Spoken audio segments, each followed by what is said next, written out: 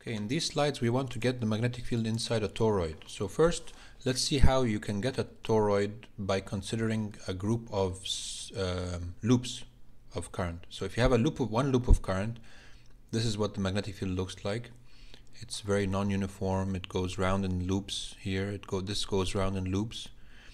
And what if you take that loop of current and you put another loop of current next to it with a different angle like this, and another one going round in a circle, and such that the magnetic field lines point in the same direction. Now, as you make the number of loops more and more closer to each other, and many more of the loops, then the magnetic field will be going around basically in a circle inside this toroidal shape. And the amount of fringing that you see here will decrease. And so you'll just get a magnetic field in this region, and outside you'll get no magnetic field. So this is the situation we have for a toroid. I only put a certain number of loops with wide spacing between them so you can see what's happening. But of course, in general, these windings should be very close to each other so that there's no fringing happening at the edges here. So you have here current going on the top of the toroid, then it goes down below it, and then it comes on the top, and then it goes below it, and then on the top, and so on. So when the current goes this way, the magnetic field will be going this way, the same way we showed for the loops a while ago. So the question is, what shape Amperian loop would we take, and where would we put it to solve this problem, to use Ampere's law? So let's take Amperian loop to be in the shape of a circle inside the toroid. And why do we do that? Because then the angle between the magnetic field and the ds vectors will be 0 for every single element of length. And so that's the reason why we choose this circle. So the b dot ds becomes b ds. We got rid of the dot product.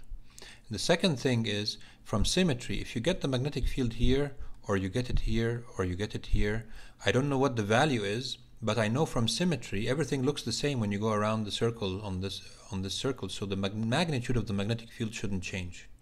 So I know from symmetry that B is constant at all points on that circle, so I can take B outside.